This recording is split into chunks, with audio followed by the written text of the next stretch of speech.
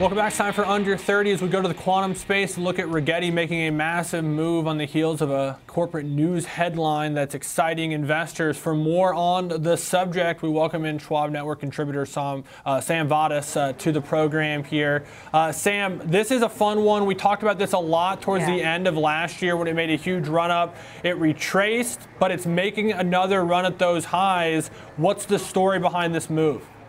It sure is having its moment in the sunshine at the moment. Alex, up about 30% or so, about 16 bucks and change right now, off the back of reporting a big breakthrough. So what it has now revealed is stronger performance in its latest system. And this is important, obviously, because it shows real progress. That is what the street is wanting to see when it comes to this more powerful computing, when it comes to the whole quantum computing space here. And so as far as the details are concerned, it successfully demonstrated the biggest multi-chip now quantum computer so far, and also achieving a significant reduction in error rate. So fewer mistakes at a 99.5% accuracy rate. So that's a big improvement, because what is new to me is that quantum computers typically have a lot of errors. Now, this is a massive technical breakthrough, certainly for this company. This is to do with its 36 quantum bit system that is planned to launch on August the 15th. So it's on track also to release a 100 plus quantum bit system by the end of the year.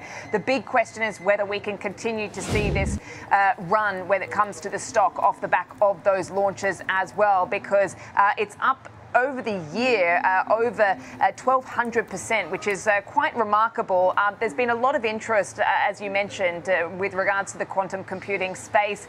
Obviously, there's been a lot of attention on some of these companies because everybody wants to see, more processing power than sort of the traditional computer systems. Obviously, they've seen some pretty high-profile remarks coming from the likes of Jensen Huang, for instance, who at the start of the year sort of, I suppose, stopped the momentum in its tracks a bit, sort of suggesting that people who were into this were a little bit ahead of their time, but sort of changed his tune on that as well now. But over the last year, this has very much emerged as a very hot topic, and I think that very much speaks to what we've seen as far as the run-up in some of these companies. Rigetti has become a name very much associated with this trend.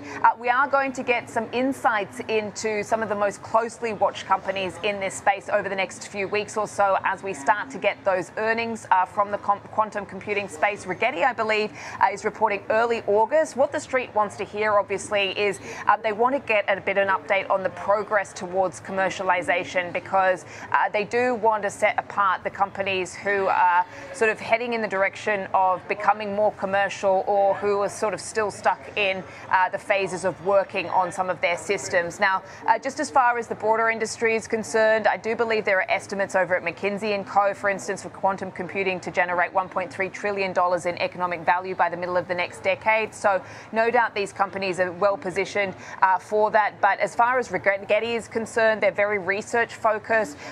There is a view that commercially they are lagging right now, but no doubt the breakthrough we've seen today is helping the stock along today, up 30%, as I mentioned this afternoon, guys. Yeah, I mean, a phenomenal move to the upside. It feels like finally maybe the street is giving credit where credit is due, as this was what they thought was their biggest quantum breakthrough ever. So while we may be years away from some of the mass applications of quantum computing, I do think a really powerful chart that speaks to, I mean, the enthusiasm, especially today. So really great insight on that entire space. One we'll definitely get more clarity on, hopefully, when we get these companies reporting, as you said. Sam Vadas, contributor here for the network.